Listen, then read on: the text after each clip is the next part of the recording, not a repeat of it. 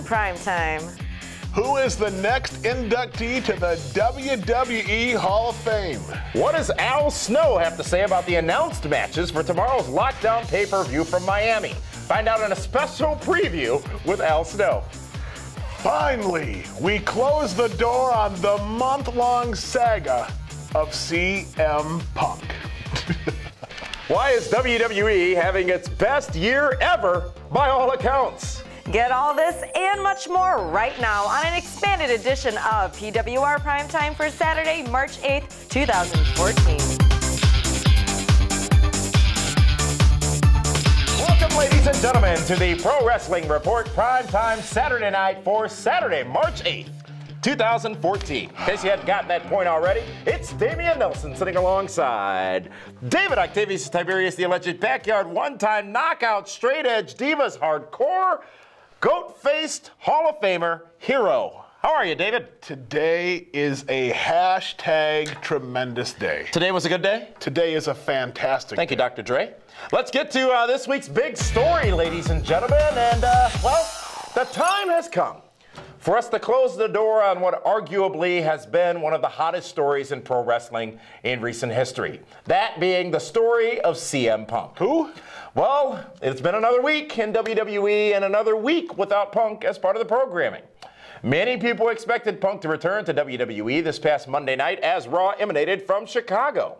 Some even went as far as to try to build online campaigns to hijack the show from WWE in protest of CM Punk's absence. The key word there, though, being tried. While there is no doubt that the crowd in Chicago was looking forward to seeing their beloved CM Punk, Monday Night Raw went on without incident, and as a matter of fact, WWE addressed Punk's absence to kick off the show. And they did so in a brilliant way by having Paul Heyman come out to Punk's music. They looked it in the eye and went right after it. In doing so, they controlled the Chicago Raw crowd and even manipulated them into doing exactly what they wanted to. Give more credibility to everything Paul Heyman said, and they did not even realize they were doing it. You know what the amazing thing is about this entire bit of CM Punk shenanigans? What's that? Is the joy in your voice. You seem rather pleased that it's over with now. That we no longer have to talk about CM Punk. I'm going to final word this at the end of this segment, Okay. because we are closing the door on the CM Punk saga. Look, here's the fact. He, if he was going to return, should have, would have, and could have done so this past Monday night in Chicago and satisfied his humanoids, satisfied his fans, did what is best for business. And I mean that in the truest sense of the word, not in the gimmick sense that's been being used lately. This was Punk's chance, his opportunity to show that you, us, the fans, meant something to him by, if he were to be coming back, to come back. So, he didn't do it this past Monday. He will not do it before his contract's up in July. And let's figure, if he was going to come back, it would be in Chicago to get the loudest Road Warrior pop ever, because that place would have gone banana. The roof would have been blown off the top of the Rosemont Horizon. Which ain't easy. No, or difficult, rather. And he would have been the biggest star in the company, and that would have sent a message to the machine, the authority, the corporate offices in Stamford, Connecticut. Didn't happen, an opportunity missed. And you got to wonder what's going through the head of CM Punk to not come back to Raw in Chicago. Well, has there been a bigger talent company dispute failure than this past Monday night? Such as? The Ultimate Warrior when he left after SummerSlam 91. What about after his they did a DVD. Green Bay Raw. The destruction of the Ultimate Warrior. 2006 when he left as well. Absolutely. After coming back for what, three events? Yeah. But there was no moment that was natural or so expected for the Ultimate Warrior to come back. The only difference is that there wasn't social media back then when the Warrior left. That is true. That is true. And things were a little bit more, guarded. So here's my question. By all means. Ever since that whole habanero combo incident, you and Punk have not been on the best of terms. He did not return this past Monday night. No. We don't know the circumstances by which he walked out of WWE because, well, he hasn't said anything, so we have to make assumptions. Right. Talk more about that in final word. But where does this leave you, David Hero, as an opinionist, the doctor with a doctorate in I opinionology? have a doctorate in opinionology, yes. Where does this leave you in regards to CM Punk and WWE? Who is in the wrong here?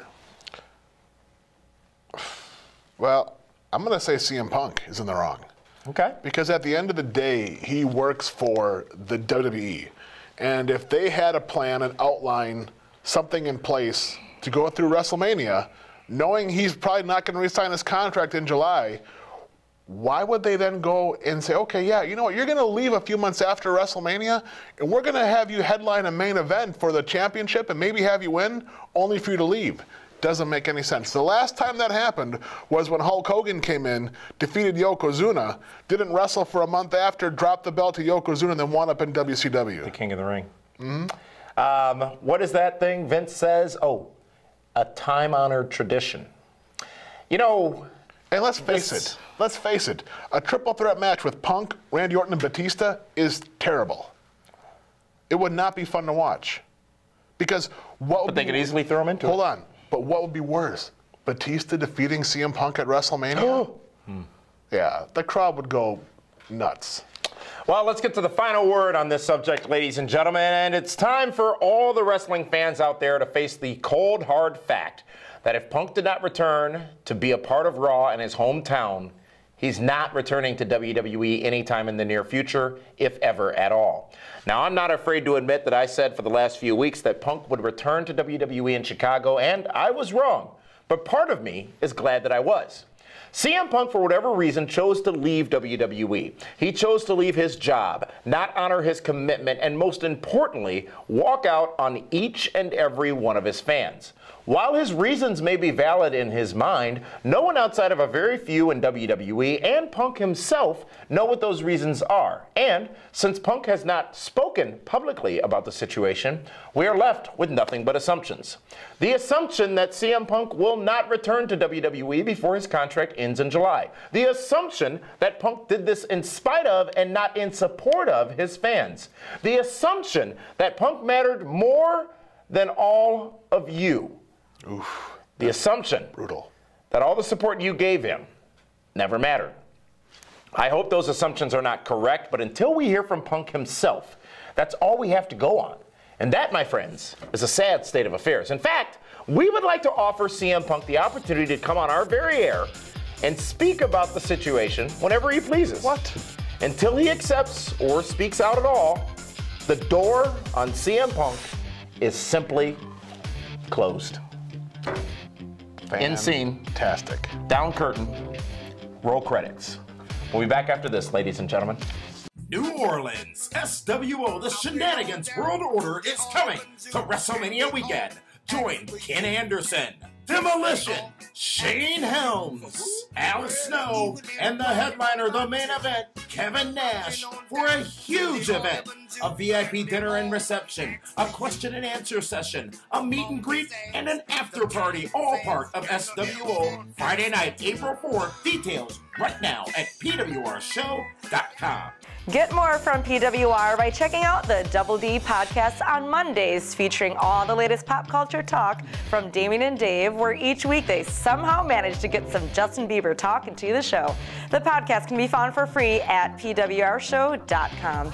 Each week we also turn the show over to you with Feedback Friday, which can only be found on our YouTube channel at youtube.com/MaxSports. Again, that's youtube.com/MaxSports, where you get to take over the show with your questions and comments each week. There's always more from PWR when you join us online. Welcome back, fans, to the Pro Wrestling Report Primetime Saturday night here on My 24 Milwaukee. Damian Nelson sitting alongside Dave Hero, and thank you so much for joining us here on this Saturday night. First Saturday in March. No, it isn't. It's the second Saturday in March. Yeah, how about that? Let's get to this week's hot news, folks. It's all the headlines you need in somewhere around 2 minutes or less. For those of you who continue to maintain a scorecard at home. And they do. WWE stock is trading at a 15-year high on the New York Stock Exchange, and the company is now valued at over $2 billion. Billion? And its chairman and CEO, Vince McMahon, has been personally valued at $1.2 billion, making him the 437th richest man in the United States. He's top 500. These record Wall Street results are coming on the backs of optimism over the WWE Network. WWE announced this week that Paul Bearer will be inducted into the Hall of Fame class of 2014 in New Orleans. Bearer, who passed away just prior to last year's WrestleMania, was expected to be on the list for this year. It was also announced by WWE that the main event, which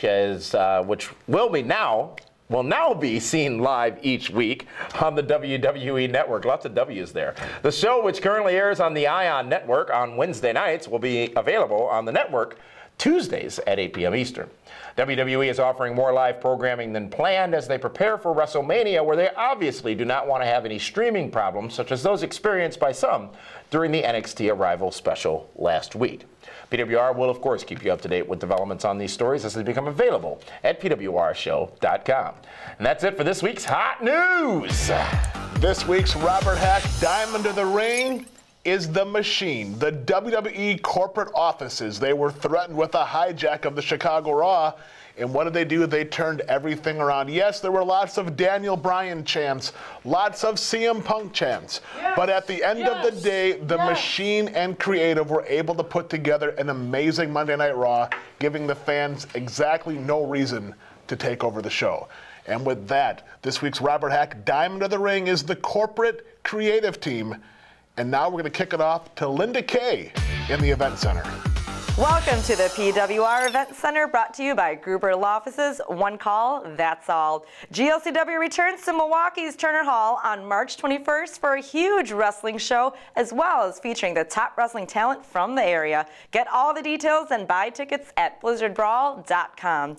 PWR is inviting you to the biggest party of the year on Friday, April 4th. Join Kevin Nash at the 4th Annual Shenanigans After Party, presented by Goldcock Whiskey, to kick off WrestleCon. This year's event will be held at the Hilton Garden Inn and starts with a special VIP dinner and private reception for all VIP guests. After that, join Nash, Al Snow, Hurricane Helms, Demolition, and more for a special Q&A session where you are the stars. And then from there, it's time to party, featuring several more wrestling stars and even much more. Get your tickets now at pwrshow.com and use the promo code PrimeTime for 10% off your VIP tickets. That's it for this week's Event Center, presented by Gruber Law Offices. And now let's go to this week's edition of In Depth with Al Snow for a preview of tomorrow's Lockdown pay-per-view. Thank you. I got to say, before we get started, you are looking incredibly tan. You are. And it's amazing what 6 minutes will do for you in a tanning bed. You know, you come out so refreshed, glowing. You're incredible. The skin, you look amazing. I've been tanning too. You have, yeah, but you go for a longer period of time. He does it in 6 minutes. About 34 years. Have you? Yeah. Not bad. Got a styrofoam cup there. That's not the styrofoam I expected to see here with you, though, Al. Oh, I know. Well, we had an argument on the way over, and I felt since this was broadcast TV, that not cable, probably, not cable, that it wouldn't be appropriate for me to be arguing with my significant other on TV. You know, this wouldn't be the Jerry Springer show. It wouldn't be the place to do it. Or even worse, Steve Wilco, who is horrible. Better or worse than Dr. Phil? Dr. Phil, at least, you know, he's a munt. You can at least feel sorry for him. Steve's just a bully. Tomorrow night, Miami, Florida, it is Lockdown, the cage-based pay-per-view from TNA Wrestling. Several matches, of course, have been announced for that pay-per-view event, and it's got to be good to be in Miami. Certain. It's going to be great to be in Miami. Right down the road. They have a lot of mojitos in Miami. They do, and I know. Do you drink those? No, not really. No. I know that he does, and mojitos, they seem to work for him. Who doesn't love along mojitos? With the 6 minute Men? tan. Yeah. Yeah. Most men don't like to drink mojitos, but it works for Dave. It always works.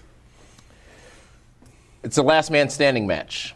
And we're going to talk about these matchups and not necessarily what's going to happen in them, but what to expect out of them. Don't really care about the outcome, but what we're going to see from bell to bell, I guess, in these matchups. Firstly, last man standing, Gunner versus Lance. Where am I going? James Storm. And then okay, we're professionals. We get paid to be on TV. James Storm versus Gunner. Gunner, just a beast. James Storm, of course, very popular with the fans as well. Well, not anymore. I mean, ever since Storm went the way of Team Dixie and cost Gunner the match. I don't know if he necessarily went the way of Team Dixie, but clearly out of personal jealousy, you know, and resentment and being bitter, you know, he took away the one thing from... So the bitter beer face? Yeah, the bitter beer face. took the one thing away from Gunnar that had been taken away from him repeatedly over the years, and that was that World Heavyweight title. I mean, Gunnar had the match won, and then, you know, Storm super kicked him right in the head as he dove off. So, you know, and I think that's what it comes down to. It's more about a bitterness and jealousy by James Storm. You know, here comes Gunnar, a new guy, getting so much success, you know, and then here's Storm slowly taking more and more of a back seat to a guy that he brought in that to be his partner. Right. And he was to be the team captain. He's becoming the Marty, Gunnar's becoming the Sean, but I don't think, you know, Storm's even though that Marty has Sean's moveset. I don't know what a moveset is. The super kick, the sub for the super kick. He plays video games. Well, and apparently wrestlers have now developed their own moveset, like wrestling's just nothing more than a live-action video game, which is retarded. David Hero, Yes. Gunnar versus Lance Storm. James Storm. It is a last. It's the last do you man. have a crush on no, Lance it's the Storm? last man that I keep. I'm hopping ahead of Because he myself. shaved his head down? It's the Lance man standing is what it is. Yeah, it's the last man standing. In that matchup, who do you see winning? I got to go with Gunnar. He's just the big beast, the monster. It's his time. It's time. His time is now? It is his time now. Another cage match is going to pit Magnus versus Samoa Joe. Magnus will be defending his TNA World Heavyweight Championship. Magnus has seemingly not been able to keep his hands on that championship belt without help from others. This, similar to what you just said, in the cage, Magnus, a great champion in TNA, but we've seen a resurgence of the beast of Samoa Joe over the last few weeks. Yeah, and because of the cage, you know, the cage is meant to literally keep people out and two people in, and does do a very good job. Especially, you know, the cage they put up around the lockdown. That thing is enormous. You got to see it live. It's just insane. You know, Magnus has survived using Magnus rules, but those rules really are not going to be able to be applied, you know, once that cage door shuts. And it'll be interesting to see what can he do physically on his own against a competitor like Samoa Joe. David Hero, who walks out of Miami, the TNA World Champion. Magnus, will he retain or? He needs to retain. He needs this win because every match he's won so far has been shenanigan filled. He has yet to win on his own. He needs it, but does he do it? He's going to have to. He's going to have to find a way to do it. I think he's a crafty individual, and I don't mean like, you know, go to the fabric store and make yourself a skirt. I'm like talking going to Michael's and getting all the styrofoam. I think he's crafty in another way, and that where there's a will, there's a way. I think he's going to leave with the belt. Lethal Lockdown for control of the company. Team MVP versus Team Dixie, both with some tremendous stars. Jeff Hardy making his return for that matchup as well. Lethal Lockdown, always fun. Be in a main event. I did. Pay-per-view. I do, yeah. No, but I'm saying from where they were 3 months ago to where they are right now. But that shows you, it honestly shows you that what you do, much like you said, is like a trending on Twitter. You know, the guys get so caught up in, oh, I'm going to lose or I'm not going to get my stuff in. Big deal. I mean, it is so fragmentary and so momentary that, you know, as much success as you're having right now could fade away. As much as you're in the pit right now, your fortunes can turn like that. Being in the right place at the right time and being willing to do the right kind of business for yourself and everyone else is what's going to keep you constantly moving forward. Sometimes you're going to take a couple steps back, but you'll always take another step forward. And Bromans are a prime example. They were literally, Robbie E was literally a joke for such a period of time in the ring. And then now look at him. He's, you know, they are a functioning, legitimate heel tag team in TNA. Two amazingly talented individuals Safe as to well. say that you know, they keep the character from A to B and back to C. They do, and all of this complimentary stuff for Robbie B is making my heart ache. It creates a pain deep inside me to admit that he's actually good. Who wins, David Hero, that matchup? Who gets control of TNA coming out of lockdown tomorrow night? Team Dixie or Team MVP? You know, you have to believe if you're going to bring in MVP, it has to be for longer than a month and a half. You got to believe MVP with Jeff Hardy and the Wolves. That's what I have to go with. Hey, but nothing's guaranteed. Not at all. No, nothing is Lethal Lockdown is the main event. It will be for control of the company. Lockdown, the pay-per-view, that tomorrow night from Miami, Florida. And we'll be covering it live, of course, on Twitter and on our Facebook page. Everything's 18% in Miami, Florida. You mean to tip? Tips, yeah. Wow. So it'd be like 18% for your tanning bed. We'll be back in just a moment with more PWR Primetime Saturday night. If you've been hurt in a car wreck, the insurance company may try to stop you from getting what's fair. After my car wreck, the insurance company tried to stop me from getting what was fair. I called Gruber Law Offices. Be careful. Call us right away. They better be careful. Now I've got Gruber Law Offices. Call us. Let us get started on your case right now. They green-lighted my case and got me $100,000. Gruber Law Offices. One call, that's all. Call 276-6666. Primetime continues here on My 24 Milwaukee, but there's always more waiting for you online once we go off the air. Head over to PWRshow.com to watch the full 1-hour edition of tonight's show, featuring stories and thoughts that are just too hot for TV. The show is 100% free and ready for you immediately following the broadcast here on My 24 Milwaukee. Welcome back, fans, to the Pro Wrestling Report Primetime Saturday night right here on My 24 Milwaukee. I want to say thank you, of course, to Al Snow for joining us again Uncle Al. here on the broadcast. Lockdown tomorrow night on pay-per-view. That segment taped just a little while ago with the matches that were announced at the time. And You know, he should have been a teacher. is that right? I think so. A scholar, a gentleman?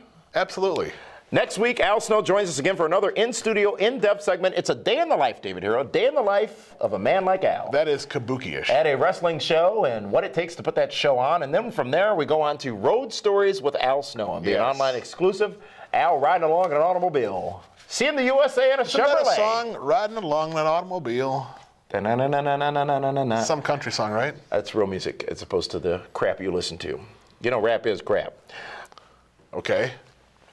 Road Stories with Al coming in 2 weeks, and it can be seen at PWRshow.com. We have Raw to talk about. And it's time for this clock. week's WWE Raw report. But before we get to that, David Hero, you know, next week it's our 17th anniversary, right here. Next week is 17 years? Next week. Oh my good God Almighty! I think I'm doing the math right. I'm not doing it right. Raw. Have you seen math lately? WWE Raw this past Monday night. The Usos win tag team gold, folks. They defeat the New Age Outlaws. And a hot crowd in Chicago went wild for that matchup and for the win by the Usos. Great matchup, great talents for those two young men. Big win for the Usos about a year or so ago. Talking to their father, Rikishi, actually in WrestleMania in New York, he felt they weren't going to re-sign their contract because they weren't being used properly. Look at what happens in a year's time. They get in tremendous shape. They're on Total Divas, and now they're the new WWE Tag Team Champions, defeating the legendary New Age Outlaws. What next for the Usos? What next for the Tag Team Championships? WrestleMania. So what do you want to see at WrestleMania? 4-way, 3-way, 2-way match? I would love to see a 4-way. Showcase the great tag teams that they have. Usos. Real Americans. Real Americans. You could throw the Shield in there. They'll be busy, I think. And the Outlaws. Give them a rematch. Cody Rhodes and Goldust, obviously. We'll see. Don't get hot. Pump the brakes, kid. Daniel Bryan defeats Batista by disqualification after interference by Kane and the Authority, and Raw ends with Daniel Bryan laying prone after a Triple H pedigree in the middle of the ring. Chicago chanting CM Punk. I cannot believe that they gave them Batista versus Daniel Bryan on Monday Night Raw.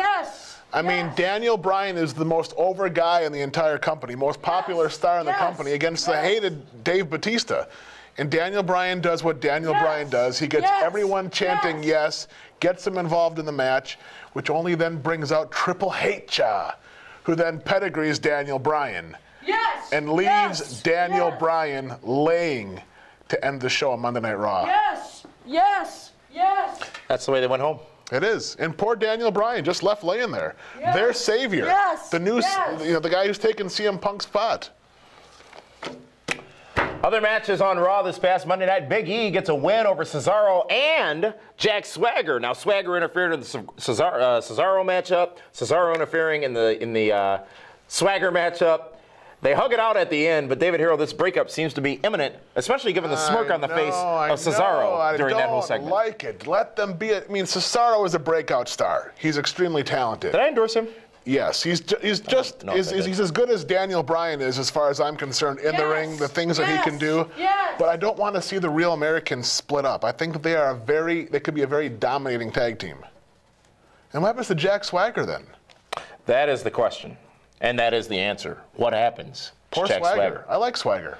The Wyatt's going to win over the Shield. Now, this was a story to be told because Seth Rollins impresses early on in the matchup. This was, of course, a rematch between the two teams from the Elimination Chamber. Bray Wyatt gets the pin on Dean Ambrose after Seth Rollins walks out and says he's been the glue of that team. He shall have it no more. I didn't like that at all. Your goal of every match is to win. And you know what? His goal was. But his team's goal. They got all pissy. And why would they do that? It's like, have the match, get the win, fight in the back, go back to the Motel 6, talk it out, the whole thing. You don't leave your partners laying like that. How much longer before the disintegration of the Shield? We saw more on SmackDown last night. We're about, what, 26 days from WrestleMania? Somewhere around there? I'd say about 13 days from now. What do you do with them at Mania? Do you have a Shield implosion match? God, I don't know how we get there. I don't know what the end is. Maybe it's a three-way. It just might be. That could be fun. It could be a three-way. It could be Roman Reigns and Seth Rollins against Ambrose for the U.S. title. And then the U.S. title. Yeah, and then Seth Rollins can be the champ.